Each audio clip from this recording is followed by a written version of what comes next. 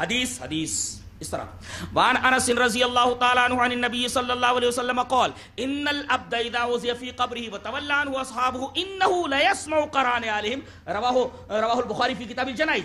حضرت رواہ ابو داؤد فی کتاب ابو داؤد شریف میں حضرت امام ابی داؤد اس حدیث پاک ویسے کتاب الجنائز کے اندر لائے. راوی حضرت انس ہے. حضرت انس فرماتے ہیں نبی اکرم صلی اللہ علیہ وسلم نے ارشاد فرمایا کہ ان العبد اذا وضع في قبره، جب کسی بندے کو اس کی قبر کے اندر رکھ دیا جاتا ہے، وتولی عنہ اصحابہ، اور اس کے ساتھی وہاں سے جانے لگتے ہیں، تو انہ لا یسمع قران علیہم، تو ان کے جوتوں کی آواز سنتا ہے وہ.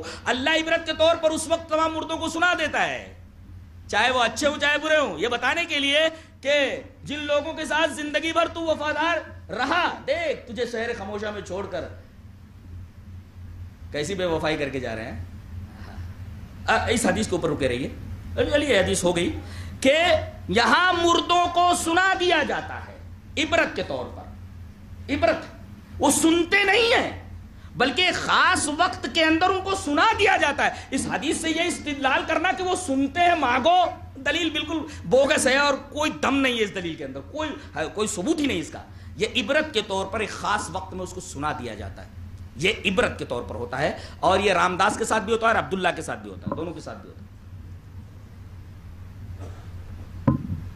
تاکہ عبرت یہ اسی وقت کے لیے، اس لیے کہ قرینہ موجود ہے، اذا وقت کے لیے آتا ہے. جب ایسا ہوتا ہے تو اذا when جب ایسا ہوتا ہے، ان العبد اذا وضع فی قبرہ وتولی عنہ، سب تب ایسا ہوتا ہے. ہمیشہ ایسا نہیں ہوتا. قرینہ اذا قرینہ ہے کہ یہ خاص وقت کے لیے. یہ تو عبرت کے طور پر سنا دیا جاتا ہے، مردے سن لیتے ہیں.